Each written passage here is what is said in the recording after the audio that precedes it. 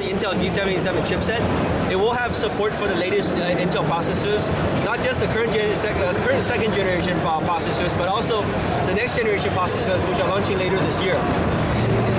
But with this board comes the newest components on the motherboard from MSI, which is Military Class 3. And as mentioned before, we actually have the components certified by independent laboratories to meet a certain testing standard.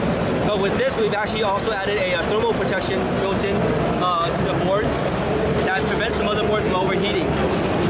We've also made some minor changes as far as the board's concerned to having the buttons, if you will, on the side, including voltage checkpoints. This is actually very useful if you're overclocking. Again, it's to monitor temperatures. 90-degree right-angle USB 3.0 headers. It supports up to 32 gigs of memory. And also with Z77 chipset, it has native USB 3.0 on board, whereas before the USB solution was on third-party chips. And this is actually faster than previous generation USB 3.0 cards, boards I should say.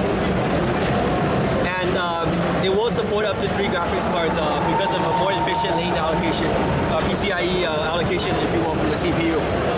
And this board will be on sale starting tomorrow. MSRP should be around $189 of this board.